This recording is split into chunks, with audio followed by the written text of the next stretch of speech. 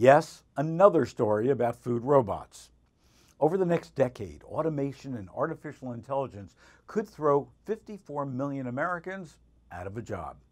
McDonald's is replacing drive-thru workers with order-taking AI, cashiers with self-checkout kiosks. Walmart is automating truck unloading, while California farms are employing robots to harvest lettuce. Let's take a look back to look ahead.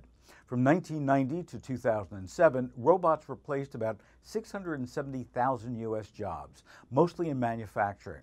Every robot introduced into a local economy claimed 6.2 jobs.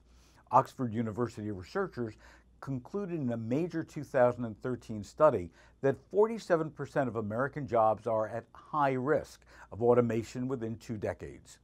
McKinsey Global Institute came to a similar conclusion in 2017, warning that by 2030, robots will have forced 16 to 54 million Americans, as many as a third of U.S. workers, to retrain for a new job. Let's talk food. Restaurants in China have already begun replacing servers with robots. At least 91% of a short-order cook's task can be automated using existing technology.